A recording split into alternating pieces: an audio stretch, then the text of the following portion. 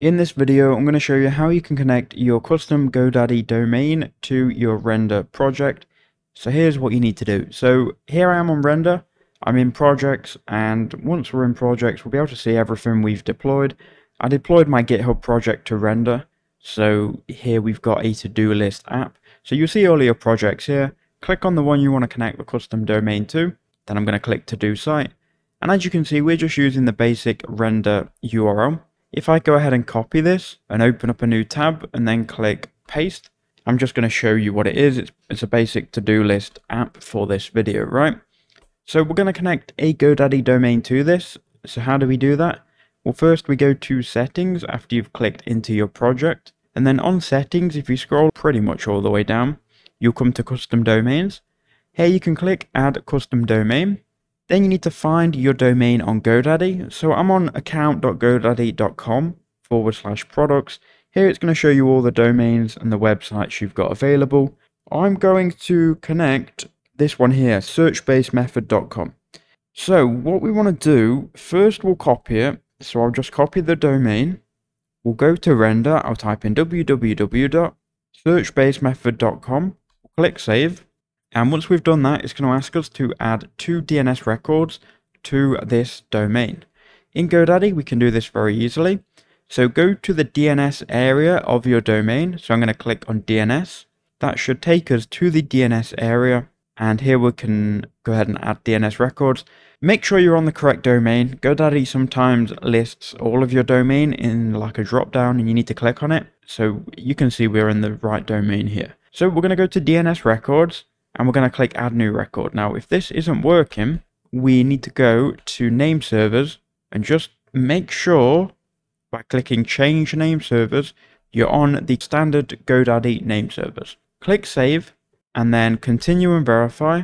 And once you've just verified your identity, you should be able to then change the name servers back. As you can see, my request is in progress.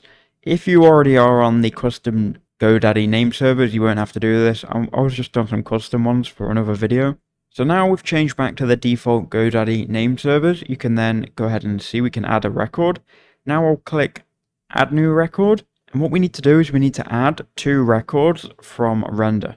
So the first one is going to be a CNAME record for www pointing to this value here. So click copy and it will copy this whole value.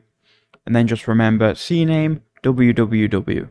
Then we'll go back to GoDaddy. We'll go type, click CNAME, and then name, type www. And for the value, paste in the value that you've just copied from render here. Click save, and it then should add this record. If you've got a conflicting CNAME www record, you might want to delete it. We do have a conflicting record, so we do need to go ahead and delete this. So I'm going to cancel out of this. And we'll just delete this current CNAME www record. We'll just remove it. Okay, so now we've just successfully deleted that. We can go ahead and click add new record. We can go and add a CNAME record, www, and then paste in this value.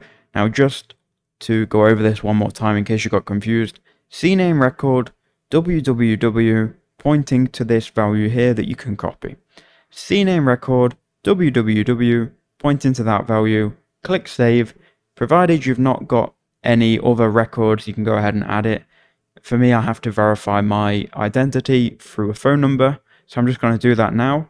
Okay, so now that has been added, we should be able to see it, CNAME www with this value.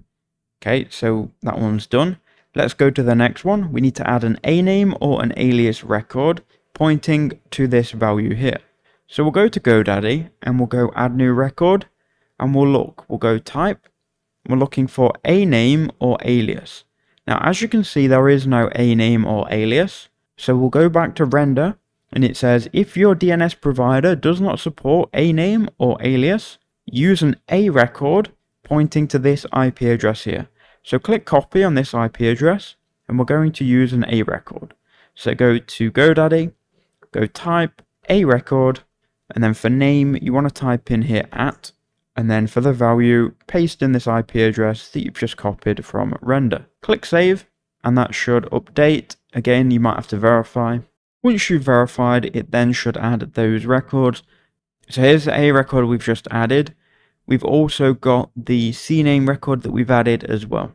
Now, if you've got another record here, another A record, and it says like parked, what I would do is I would delete it, to be honest, because it might conflict. So I'm just going to verify and we'll delete this. Okay, so now we've done that. Now we should have just our own A record we've added and the CNAME WW record that we've added as well. Now we can go back to render and we can click verify on both of these. Now you may notice it may be verified straight away for you. It may also take up to 48 hours. In most cases it will take around 20 minutes to verify.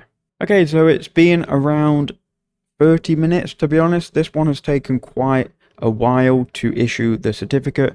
We went from certificate error where we first left off, then to certificate pending. Now we've got certificate issued. I just kept refreshing. I had to wait 30 minutes, so don't panic if yours is not working straight away. Just give it a couple of hours. But now, as we can see, if we click on the domain, it is working. It's going to my to-do list, and same with the root domain as well. So that is how you can do it. Just be patient, and I hope that video helped you out.